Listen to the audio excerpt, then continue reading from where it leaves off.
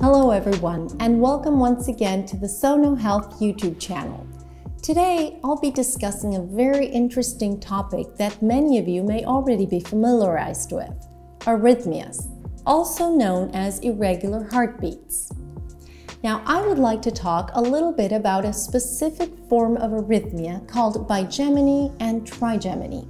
So, in order to understand this type of arrhythmia, we should start talking about premature ventricular contractions, also called PVCs. The heart has two lower chambers, called the ventricles, and two upper chambers, called the atria. For a healthy heart to function, it should beat in a steady rhythm, with the lower and the upper chambers beating in a consistent pattern.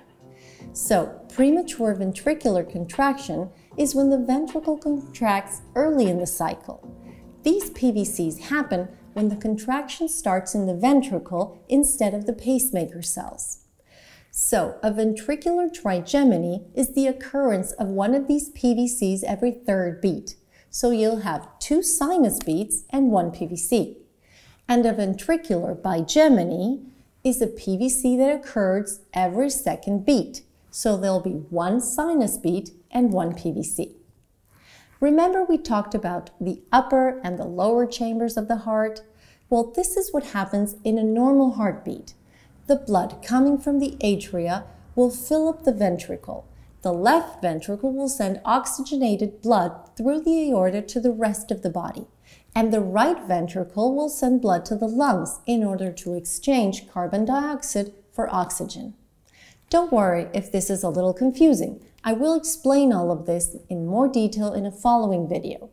But right now, I would like to focus on the symptoms of these arrhythmias. When a PVC occurs, whether it's in a form of a bigeminy or a trigeminy, you can often feel like a skipped beat of the heart. Many times my patients refer to them as bubbles in their chest. Other times you can feel like your heart is beating very strongly or even faster than usual. This is because when a PVC occurs, the blood that fills up the ventricles is sometimes less than usual and other times it's more than usual. So if you feel one of these symptoms, such as your heart beating faster than normal or your heart skipping a beat, then it's crucial to contact a physician as soon as possible. Now, some of the causes for these arrhythmias can be previous heart condition, high blood pressure, excessive caffeine or alcohol consumption, illegal drugs such as cocaine, tobacco, anxiety, excessive exercise, and sometimes chemical imbalances. Now, are these arrhythmias dangerous? Many people experience bigeminies and trigeminies at some point in their life without consequences. But in my experience, sometimes these are symptoms of an underlying heart condition that must be assessed to prevent major cardiac consequences. In other words, this could be our heart telling us that there's something else going on.